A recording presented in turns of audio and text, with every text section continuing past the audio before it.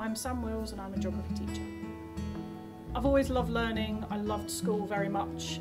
When I left school I actually worked for an oil company and I realised how kind of boring I found office life, and I really missed learning and I missed kind of the school environment. I've always been very inquisitive. I see things and I want to know how they work, where they came from, where they're made. So for me studying geography and geology was just very natural.